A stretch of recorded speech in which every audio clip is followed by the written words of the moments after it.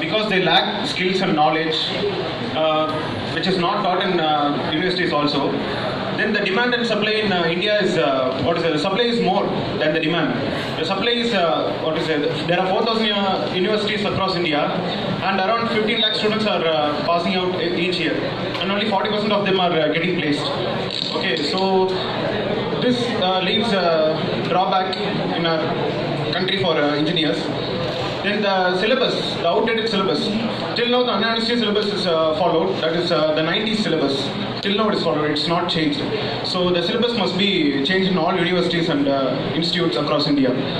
Then during the raid in 2015 across India, many fake institutes and universities have been caught without license.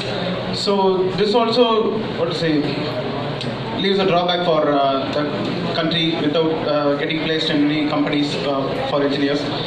Then the IT sector development. When the IT sector development came in India, it is meant only for the BTech information technology passed out students. But now electronic, EC students, EEE students and mechanical, everybody are getting placed in IT companies. And after a few years or months, the IT companies gets down and the people are thrown out and they are left helpless.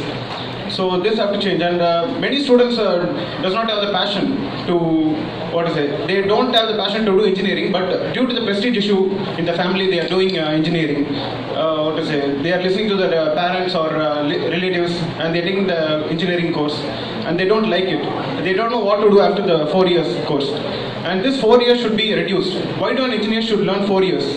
In foreign countries, at 16 years they finish their high education, and at 18 years they finish their college, and they start their own life.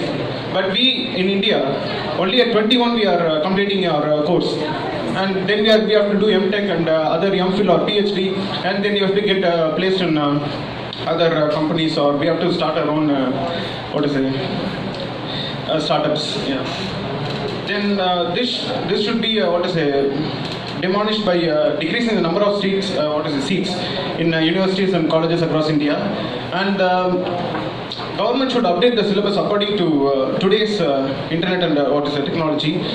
And even though the government is giving more startup helping in startups, it should also improve that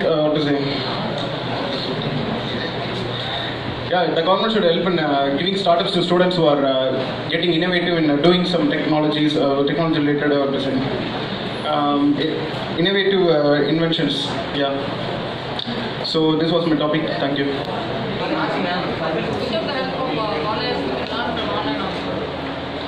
Colleges must, but I am saying that we should not learn engineering for 4 years. That is not needed.